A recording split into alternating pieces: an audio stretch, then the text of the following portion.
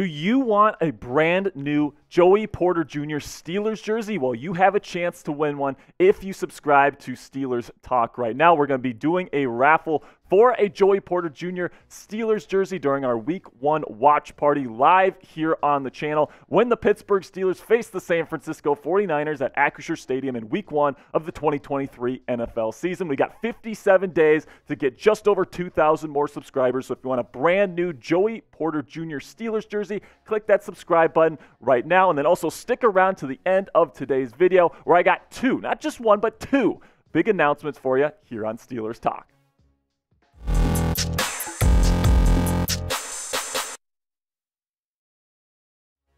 I'm Jack Sperry from Chat Sports. You are watching Steelers Talk, and we got a great slate of Steelers news and rumors to cover on today's show. Starting with Hall of Fame cornerback Ronde Barber, who has named Steelers quarterback Kenny Pickett as a dark horse MVP candidate heading into the 2023 season. This is what Ronde had to say about Pittsburgh's QB1. Kenny Pickett showed that he has some serious game down the stretch in 2022 and that he is suited for the NFL.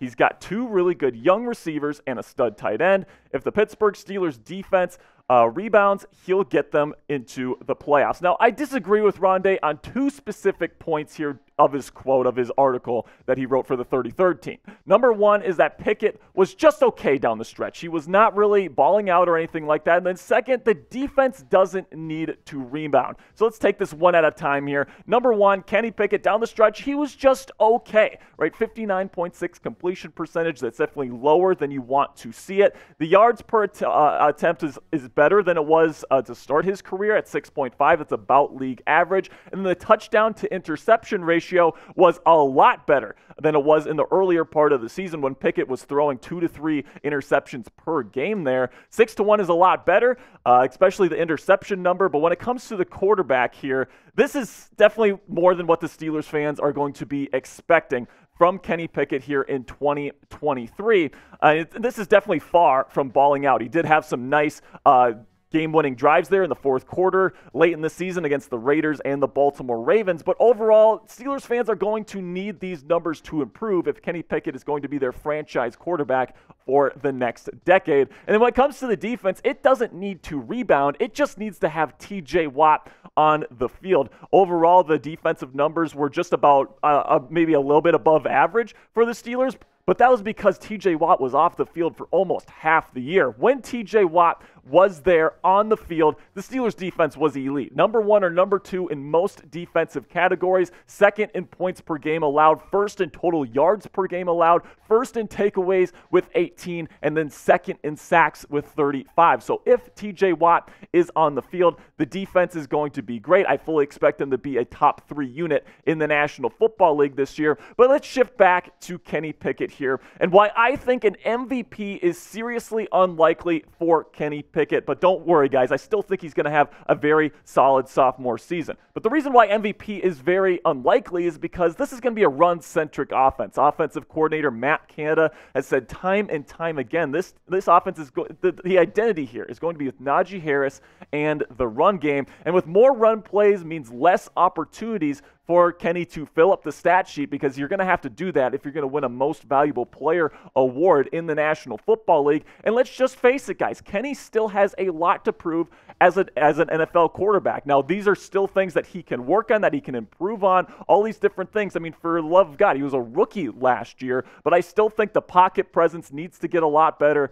He likes to leave clean pockets if his first read isn't there. He needs to learn to stick in the pocket and get to his third, fourth read and really go through his progressions. The footwork is the same way after those first 2 reads. Like, he just breaks down footwork-wise, and that needs to get better over the course of his career if he's going to be a true franchise quarterback. And then a big concern that I had with his rookie film is that the anticipation and anticipating open space, specifically against zone coverage, needs to get a lot better. He was actually really good at targeting man coverage last season, but defenses started to pick up that he has some trouble diagnosing zone defenses and anticipating open space, which in the NFL you have to be able to do because those windows are so tight that you have to anticipate open space, and Pickett definitely needs to improve in that area if he's going to become the franchise quarterback for the black and gold for many years to come. Now, the good news here is that I don't think the Steelers need Kenny Pickett to be an MVP caliber quarterback in order to have success this year. My expectation for Kenny Pickett, and I think it's a very reasonable expectation, is that he's a reliable starting quarterback who protects the football, keeps those interception numbers low, keeps the completion percentage high, and then makes the big plays when you need him to in the fourth quarter, just like he did at the end of his rookie season. When there's a big play to be made in the fourth quarter, does he have the moxie to deliver? I think he showed that he has that confidence in himself and that poise in the fourth quarter to make those big plays, and that's what the Steelers really need from him, because I think the run game is going to be really solid, and I think the defense is going to be able to dominate other teams and keep games close. So as long as Kenny is able to finish those games there in the fourth quarter, which I think that he is, I think he's going to have a very successful sophomore campaign. And although he may never be an MVP caliber guy, that is okay as long as this defense and this run game are rolling. So is Kenny Pickett a dark horse MVP candidate? Does KP have a shot at the MVP here in 2023? Give me a hell yes or a hell no down there in the comment section. This is going to be the pinned comment on today's show. So YouTube's going to throw you an ad break here in just a couple of seconds. Take advantage of that time, but give me a hell yes or a hell no. All right, now our next topic on today's show is that Le'Veon Bell, former Steelers running back, has apologized to Steelers fans for sitting out the 2018 season. Of course, he held out trying to get more money from the Pittsburgh Steelers, and he just straight up did not play the entirety of the 2018 season. This is what Bell had to say. I never apologized to the fans for really sitting out or leaving the Steelers. I never apologized, so I want to say I apologize for leaving the best damn fans there is in this damn world.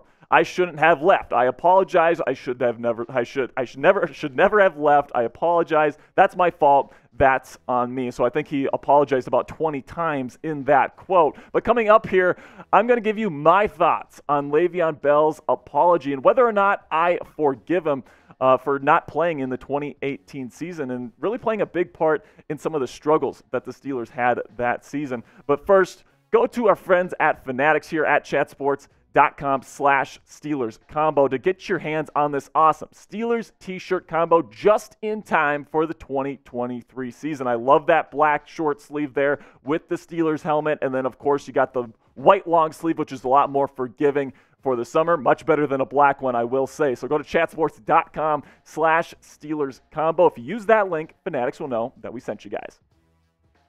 So my take on Le'Veon Bell's apology is that I'm willing to accept it. All right, he's somebody that has taken a look at what happened during that season, and he said, you know what, guys, I made a mistake, and I am sorry about that. And if somebody's willing to admit that they made a mistake, I'm 100% willing to be forgiving here and accept his apology. But let me know what you guys are feeling about Le'Veon Bell right now. Are you going to accept his apology for sitting out the 2018 campaign? Give me an A in the comments section if you accept the apology, or if you don't, type D down there in the comments.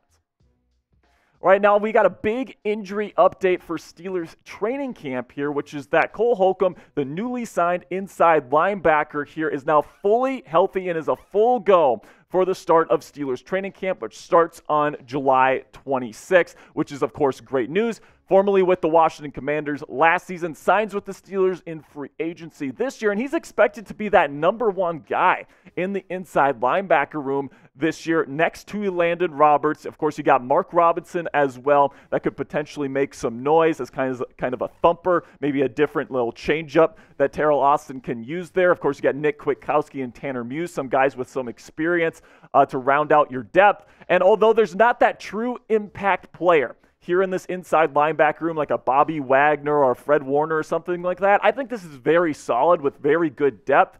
And, this isn't going to make the linebackers aren't going to be making the splash plays this year. It's going to be the pass rush in the secondary. But I think this is more than good enough for the Steelers to have success defensively here. And I think the middle of the field will be secure with Cole Holcomb and Ronde Barber fully healthy heading into training camp. So let me know what your thoughts are on the Steelers' inside linebacker room is right now. Are you worried about this room heading into the 2023 season? Type W if you're worried about this group, or if you think that the inside linebackers are fine for the Pittsburgh Steelers, type NW for not worried. All right, so we made it to the end of the news and rumors portion of today's show, but we got two big announcements for the channel here. Number one, we're going to have a player interview here. So Steelers cornerback Ronde Barber is going to be on the show tomorrow. We're going to be trying to get that video out around noon Central Time, 1 p.m. Eastern. So if you want to see us interview Ronde Barber here on the channel, make sure to turn on your notifications because it's going to be coming out tomorrow. And then also on Steelers Talk Live this week, if you want to go to a Pirates game with me, we are going to be raffling off a ticket for the June 28th Pirates game, where you can go with me and my girlfriend Cassie to PNC Park, and we can take in a Pirates game together. So if you want a chance to win those Pirates tickets, make sure to stop by on Wednesday for Steelers Talk Live, where we're going to be raffling those off. Again, July 28th, that's going to be a Friday. So if you're able to be in the Pittsburgh area and you want to meet me, you want to go to a Pirates game with me, make sure you get your hat in the ring there on that raffle.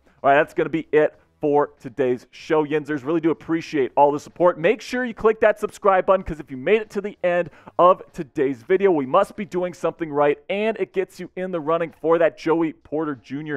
jersey that we're going to be raffling off week 1 versus the 49ers. Really do appreciate all the support, guys. I will see you guys later, and as always, here we go, Steelers.